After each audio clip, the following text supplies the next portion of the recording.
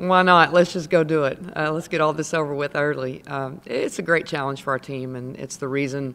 There were two reasons why we took this road trip to California, other than it's a return trip for Stanford coming here last year, but also it was an opportunity for us to take Imani back home to California, and unfortunately that didn't work out so great for her. But for our team, it's a great opportunity to see where we're at, and obviously seeing what Stanford did last night at home against UConn and the kind of winning streak that they have. This is going to be quite a challenge for our team. How much more fun does that make it, Coach, seeing what they did? I mean, you guys knew you already had a test, but now is it a good time to go play them because they might be a little bit over?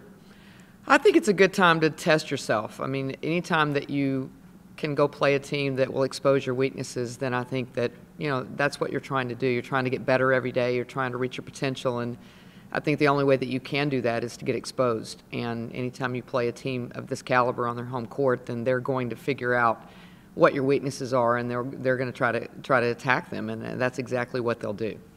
We talked about it some in the preseason, but about you guys being so highly ranked. But now this is a top 10 matchup. How nice is it to see Texas in a marquee game like this again? I think it's terrific, and it's a testament to our players and their hard work. Based on where we are right now with our youth and trying to incorporate them into our system, I'm not sure that we're exactly where we need to be. But again, it is a marquee matchup and one that I'm really proud that our players are a part of. What did you see from some of your players in that first game? Well, I thought we were undisciplined, and we talked about that after the game. And I'm not sure if it was just the nerves of the first game, and I'm not sure if it wasn't that.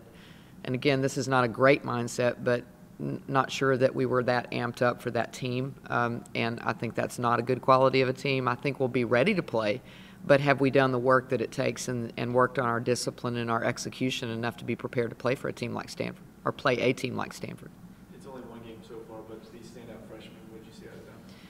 I thought they had good and bad moments, pretty typical of a freshman, and that's really what they have in practice every day. I mean, they have some great flashes, but they also have moments where they don't quite know what's going on. They don't remember the options in the offense and different things like that. But what I do think has happened since our last game is I think the upperclassmen have stepped up and understood what we're getting ready to go into. How do you guys see yourselves matching up against both these teams? Well, I haven't looked at UCLA, so I don't know anything about them other than what I know about their recruits. They obviously brought in the #1 recruiting class in the country, and I had seen those players a lot on the recruiting trail, but have not looked at them at all.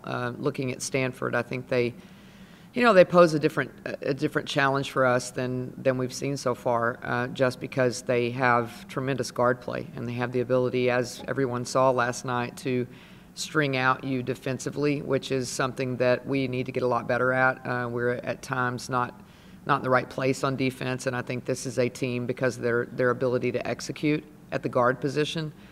They can really put a lot of pressure on you, and they can get in the seam and penetrate, and they make good decisions with their penetration. So I think they're going to put a lot of pressure on our defense, and this will be good for us because I think we can be a great defensive team, but I don't think we are right now. So it's a great challenge.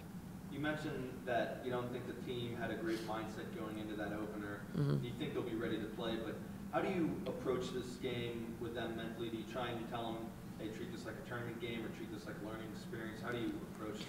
Well, we will have to use a little bit of what we went through last year in the Virgin Islands, because obviously those were back-to-back games, but this is a road trip where you're playing two quality opponents within a span of 48 hours. So you want to get ready for Stanford first and not even talk about UCLA or worry about it, but then you do have to, no matter what happens in the game, you sort of have to move forward from that one, and then really we won't be able to look at both of them until we get back and say, okay, this is what we learned, and we'll get better from it.